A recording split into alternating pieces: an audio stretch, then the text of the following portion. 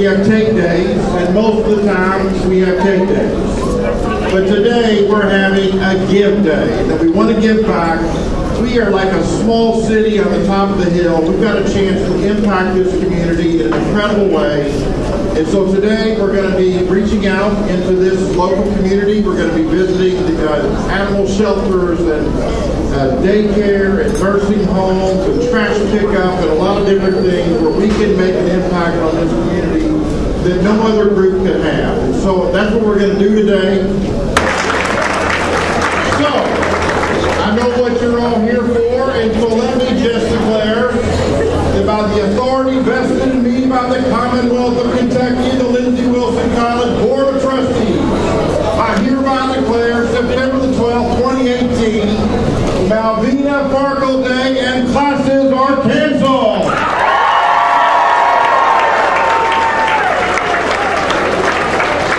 Okay, now I'm going to invite Susan to the microphone. She's been doing this for a lot of time, but she will help us sing the Malvina Farkle song.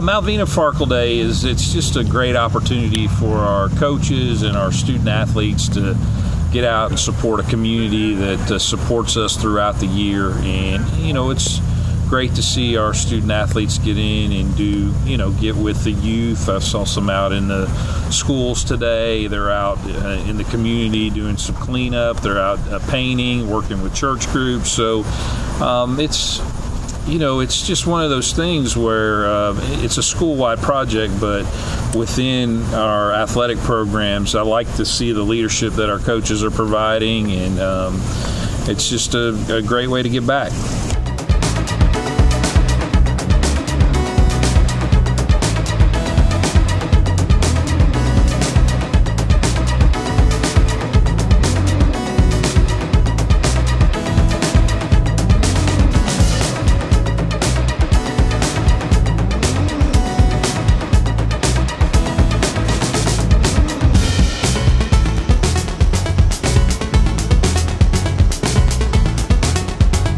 I think it's just important to always, you know that we're fortunate to see, the value in just giving back, and the return is just feeling good about yourself and knowing that you did a good job, and you can be proud.